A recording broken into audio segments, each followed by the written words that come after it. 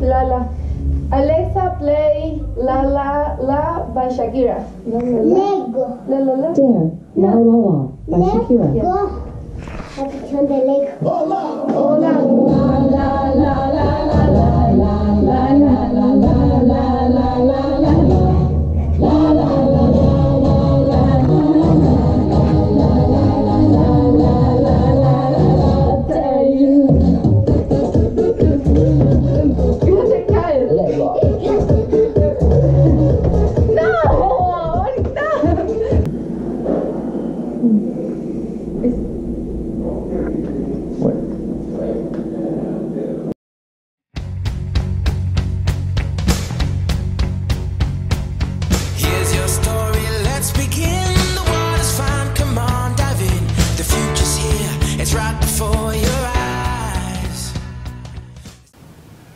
Now, I received a tremendous amount of comments, some not very nice, but mostly positive, about this house sharing situation.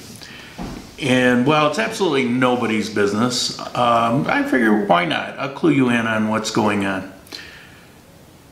I've been kind of planning this for some time. I didn't know with who, if it was going to come to fruition, or exactly the situation I would have, but I've been considering a 6 months in Cuenca and 6 months in Armenia, Colombia.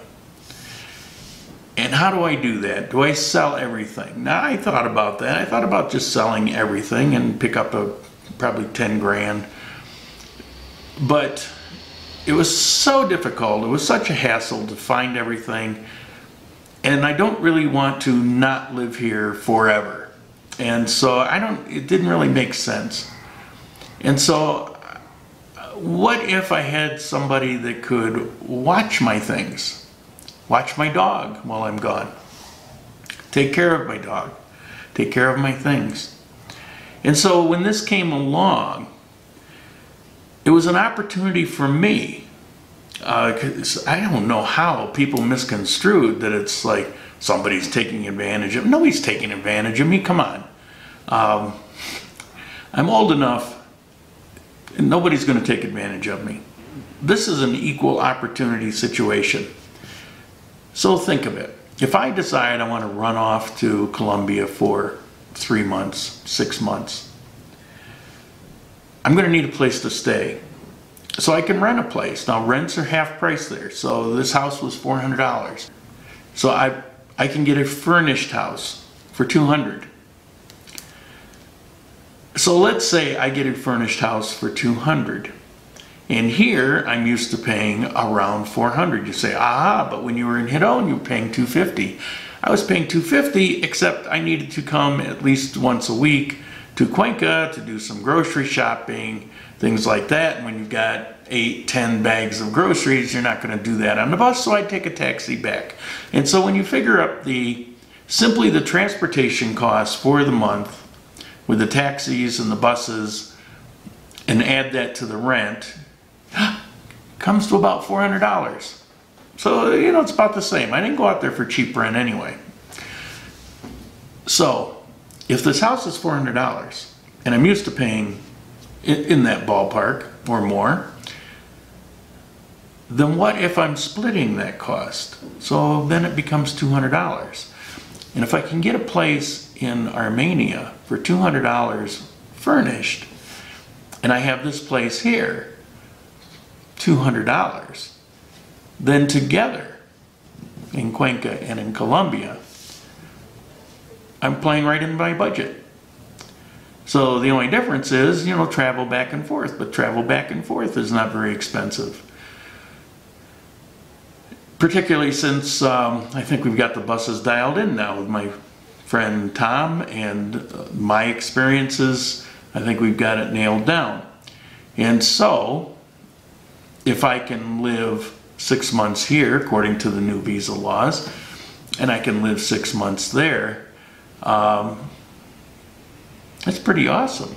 That's pretty awesome. And you can get your residency there rather easily. I don't need much of anything with them. The paperwork is minimal. As a matter of fact, I only need one document and my passport. So I can have residency in both countries and still be a citizen in the United States. So why not? Why not do that? So this has been floating around in my mind for quite some time. And everything seems to be lining up that way. I'm going to Colombia while I'm planning, and there's a couple things that could get in the way, and I may have to postpone till next year. November 3rd, I'm hoping to be on a bus on my way to Colombia. I'll be there on the 4th or the 5th in Armenia.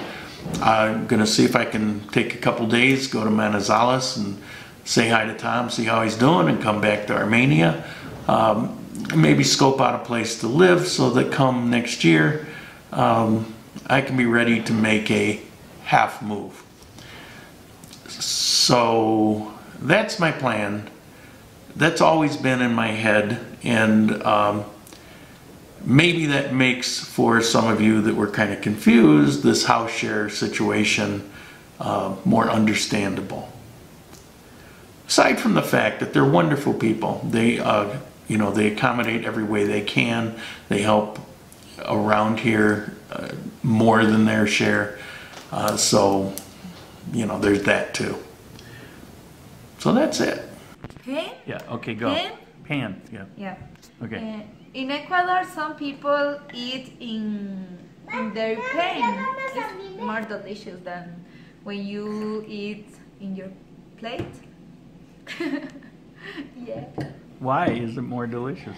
I don't know. My dad did that when I was younger. Yeah. Well, And I see him all morning, and every morning he. How do you say calentar? Calentar. When you put calentar, warm, hot. Calentar. When you heat? When you put in the Heat. Heat, calentar. Yeah. I see him every morning. He heat his breakfast in the pan. Yeah. And rice and maybe egg. Yeah. And tomato with lemon and salt. It's okay, but when you heat in the pan, the rice is cocolón in Spanish. In Ecuador, cocolón is delicious. It's like rice. Brown. Brown, like, yeah. See, yeah. Crispy bottom. Crispy. Yes, it's delicious. You know you could.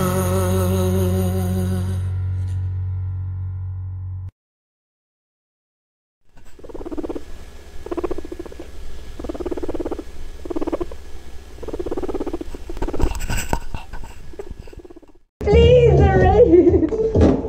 Please. Estoy haciendo exercise.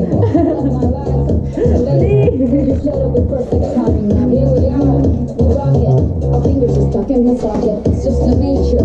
Again, get ready, we'll do it again. Let's not recover from the hangover. When your ass got me drunk, I was sober. It's not on. What? It's off.